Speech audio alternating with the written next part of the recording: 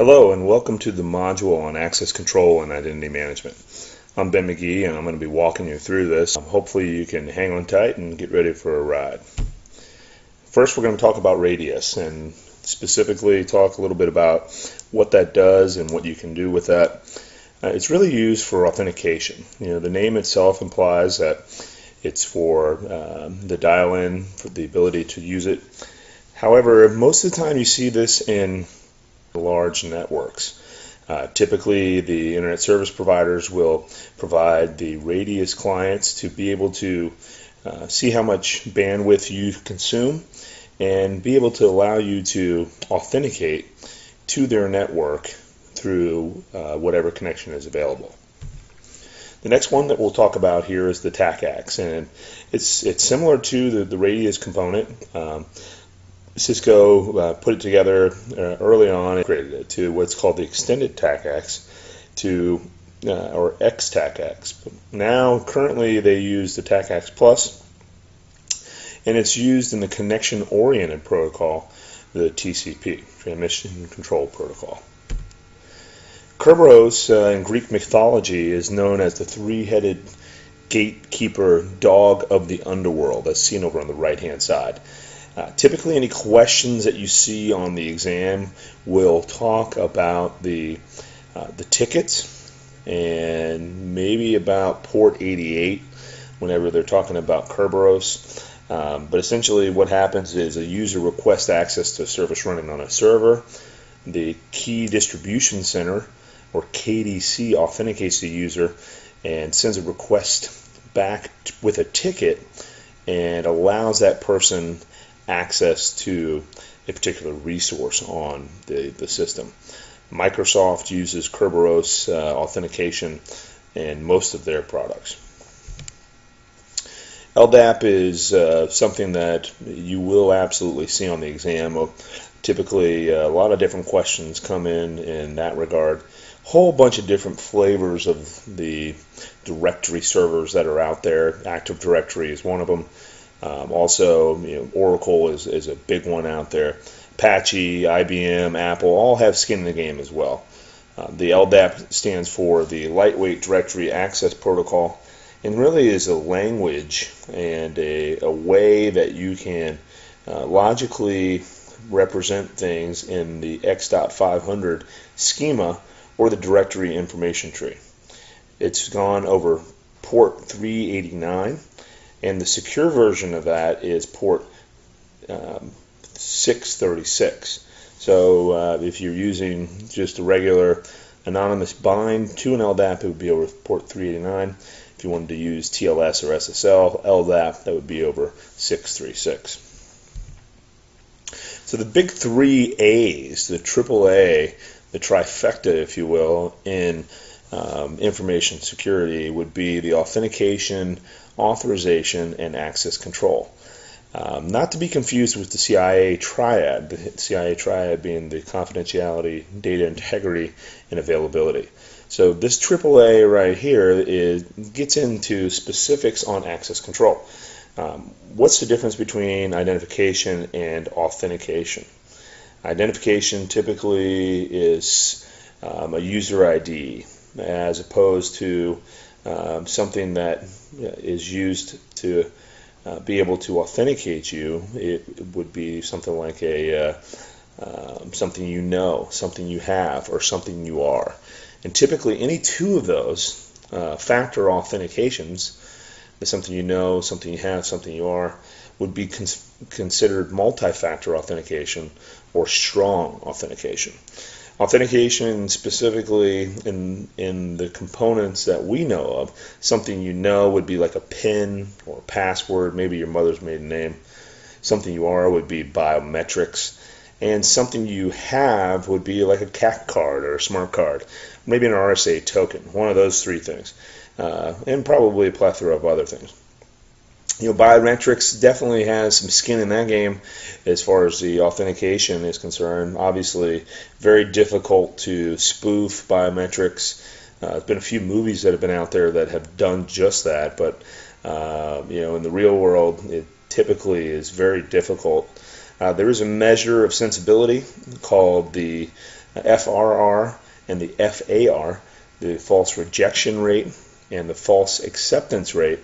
And where those two meet typically in a biometrics product is called the crossover error rate. And those three typically show up on the exam whenever we talk about biometrics. So the next one here on the bullets would be the tokens, and the very similar to the Kerberos concept that we talked about a little bit earlier, in that the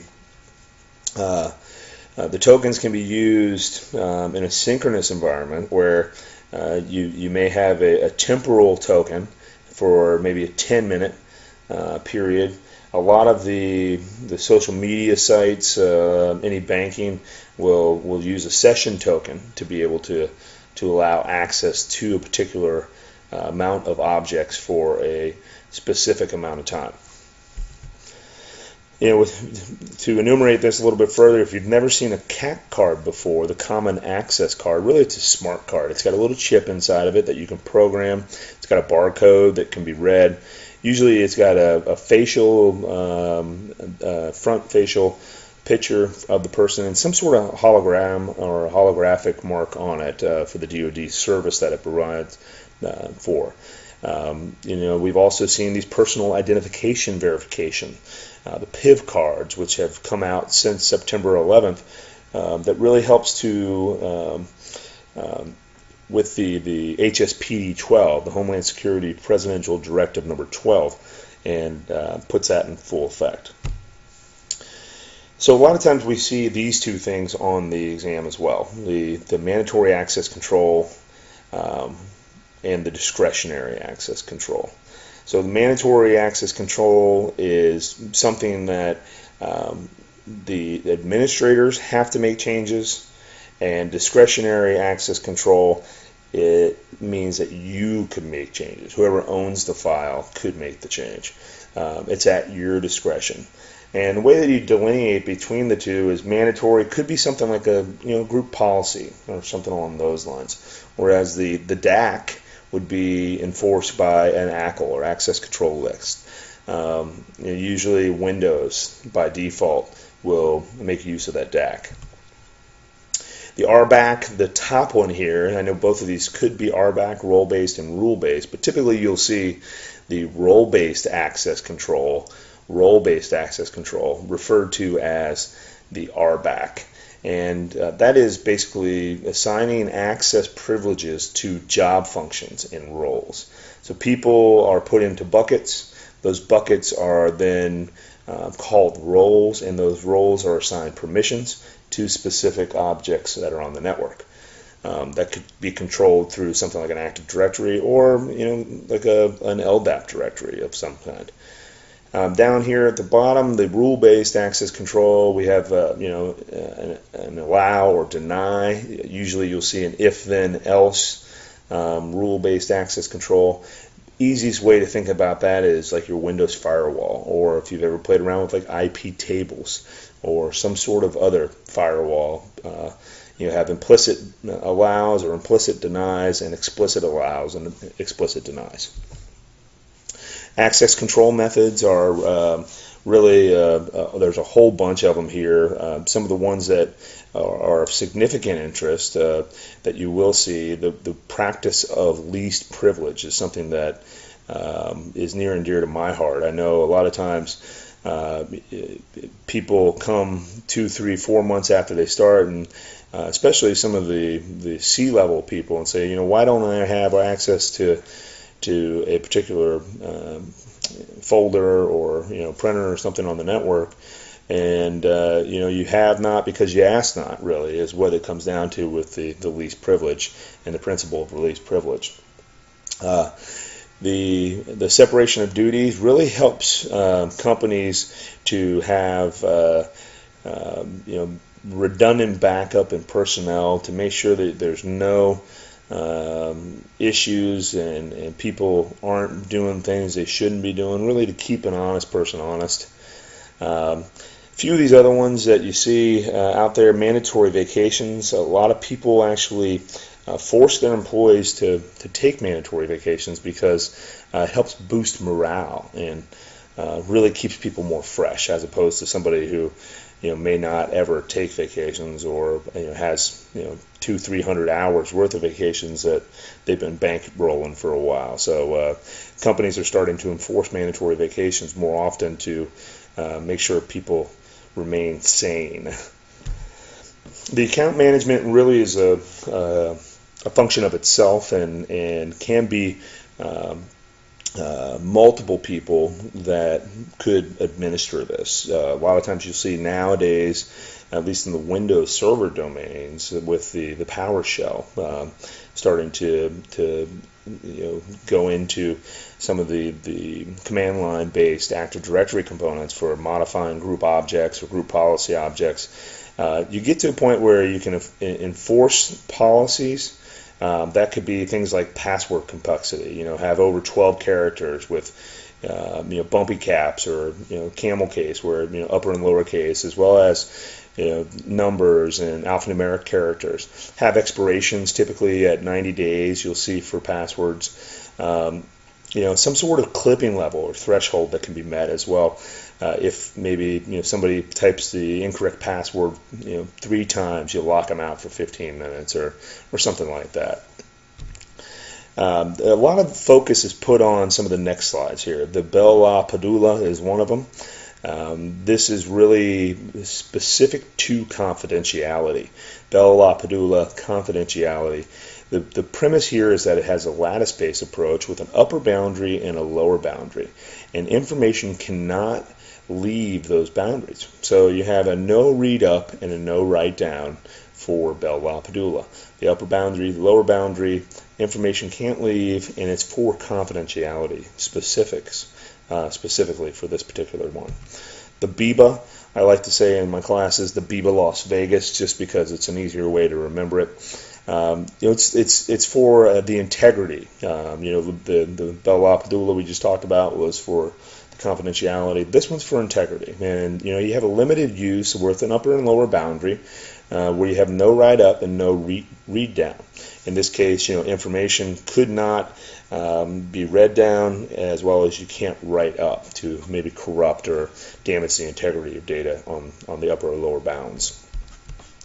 The Clark-Wilson here, it talks a little bit about the sensitivity and how some of the applications can have a very robust power based on the privileges of the account that's connecting to the database. And it really sets forth a lot of value in adding some goodness to what kind of access controls to put onto your applications. Driver code or program code, sensitive and public. Being able to read from the application and write from the application. What are those privileges? Are you logging that? Then those sorts of things are what comes with the Clark-Wilson. The information flow model is kind of neat. You have different sensitivity labels that are over on the left-hand side here, where restricted, sensitive, limited. You have the different information that's available here, and then an application that is able to massage the data, or based off of the identification and authentication and the authorization of the person, can make determinations on who can see what, when, and where, for how long. Typically that is the information flow model. The non-interference is similar, but basically you have different pipes, high class, low class, whatever the classified information could be, restricted, limited, public. It stays in that particular swim lane, and never the two shall meet. So it's a easy way to think of this as like sipper and nipper. It's totally segmented, no way to interfere with each other. And that's basically it. You've seen this on access control and identity management. Hopefully you've enjoyed this. If you have any questions, feel free to contact me at ben.c.mcgee@gmail.com.